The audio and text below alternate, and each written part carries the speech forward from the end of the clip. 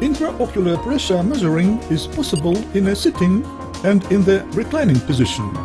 For getting valid data of IOP in dynamics, the measuring must be made in the same position of the patient.